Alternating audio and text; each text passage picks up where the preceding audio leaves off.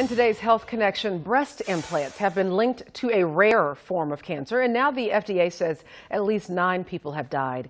Joining me now is Dr. Micah Burch of Texas Oncology, Baylor. Thanks for joining us, Dr. Burch. You're welcome. Well, first, let's start with an explanation of the FDA's update on breast implants and their connection to this cancer. What is it? So the FDA released a report today showing an association between this rare form of lymphoma called anaplastic large cell lymphoma and breast implants. So what causes it? So we don't exactly know just yet. This is very rare and still being studied, so we're not sure exactly what it is about the breast implants themselves that's causing women to get this rare form of lymphoma. So it's so rare. It sounds like 9 people have died. How likely is it to actually happen to the number of women who get breast implants in a year or so? So it's extremely rare for overall women who are getting breast implants, for one, to get this type of lymphoma. Over 300 cases have been reported in total.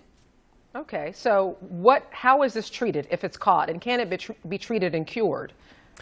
Yeah, absolutely. So it's very treatable and it's very curable. Oftentimes it can be cured with just removing the breast implant, with just surgery alone. Sometimes in more advanced cases it might require radiation or chemotherapy. So does this mean people should not get breast implants, or should they just change the way they're screened afterwards? Yeah, because of the rarity of this lymphoma, I don't think we can say right now that women should do anything different other than have a real discussion with their doctor and certainly their plastic surgeon before getting breast implants about the rare risk of this type of lymphoma.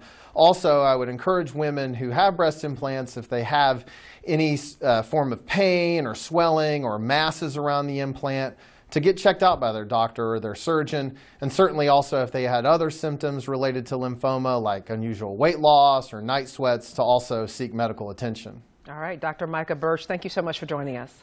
You're welcome. Now to a consumer